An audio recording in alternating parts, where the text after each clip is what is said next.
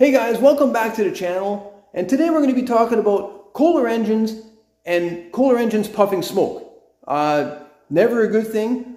Never want to be seeing that when you're riding your lawnmower. So I have this lawnmower behind me. This happens to be a Craftsman. It's a DGS 6500, and yes, it is powered by a Kohler Pro. It's a 26 horsepower V-twin. And it was dropped off to me by my good buddy Derek. You guys might actually know Derek on the channel. He was the operator in the backhoe that put in this beautiful lift.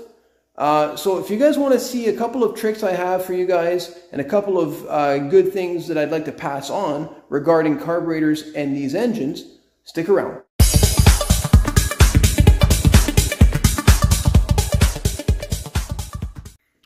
Alright, so you fire it up. So I'm going to choke it here.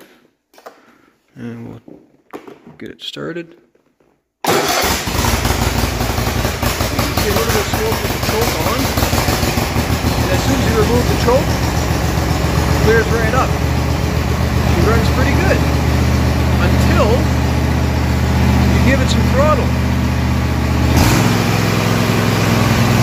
And all of a sudden, it starts to smoke. You hear it? It gets even worse. You pull the blades on.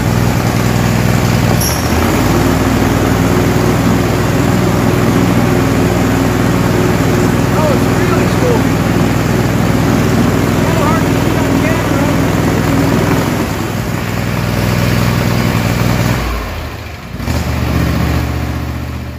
So your engine is smoking. Now there's one thing you need to determine before you can easily diagnose it. And that is the color of the smoke you see coming out of the exhaust stream. They usually come in 3 different colors: white, blue, and black.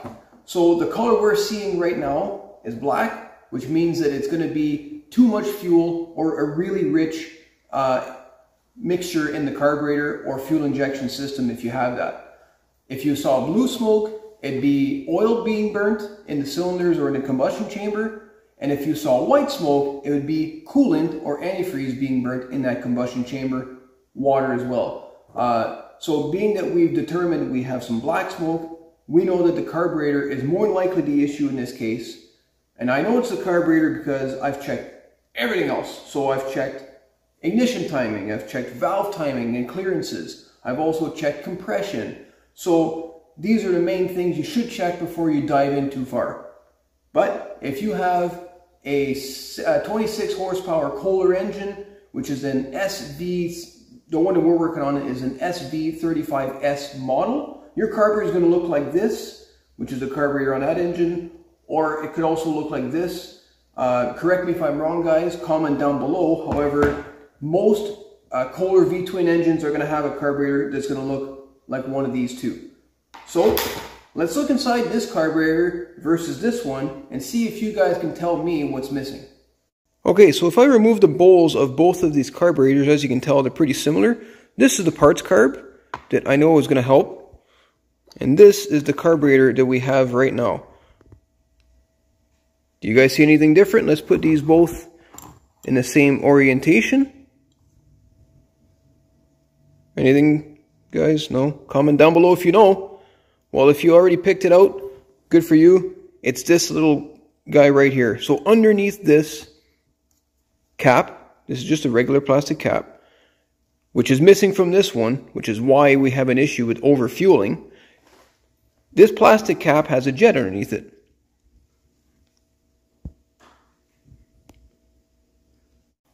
So without this little plastic cap in position, we're going to be running way too much fuel through the engine when we're at wide open throttle, which is when we're usually cutting grass.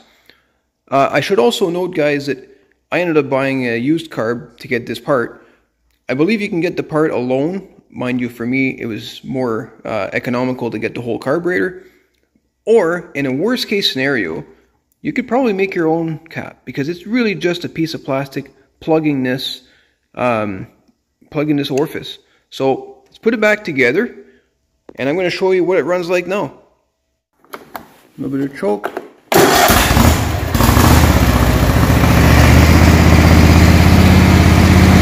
Already you can hear it idle much better.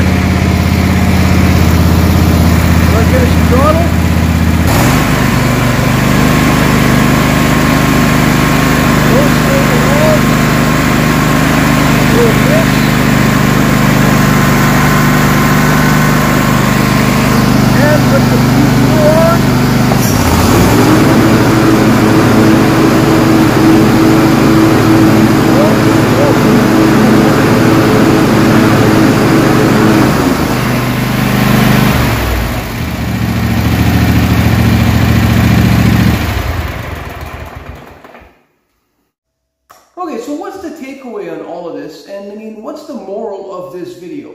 Well, if you're new to carburetors, you're not familiar with any of this stuff, and you've never opened one up before, I got a couple of suggestions for you. First thing you can do is you can grab yourself a pen and a piece of paper and make yourself some notes, make yourself a drawing of where things go and how they go back together. An even better way of doing it, I would suggest to take your camera on your phone, snap a couple of pictures. I mean, sometimes a picture is worth 1,000 words. And then that way there you'll know where all the linkages go. You can even snap a picture of it while it's on the machine. Once you've got it opened up, there's a couple of other things I would suggest that you do and not do. One of those is when you start cleaning the tips, when you start cleaning the jets, don't use a torch tip cleaner. I really don't recommend that. Not a good idea. Use something that's not so abrasive to get those cleaned out. If you're using shocked air, if you're using compressed air, don't use high pressure compressed air in orifices, because sometimes there's a little rubber behind there. There's some really weird stuff that can go on in some of these carburetors, and you don't want to dislodge something that is supposed to be in its place. And I would say finally, when you put it all back together, make sure that all the parts go where they're supposed to be and that you didn't forget anything. Because in our case, that's exactly what happened. Well guys, that'll do it for today's video. Hope you enjoyed it. If you guys haven't subscribed already, please consider doing so. It would really help me out if you enjoyed the video. And again, until next time, have fun out there.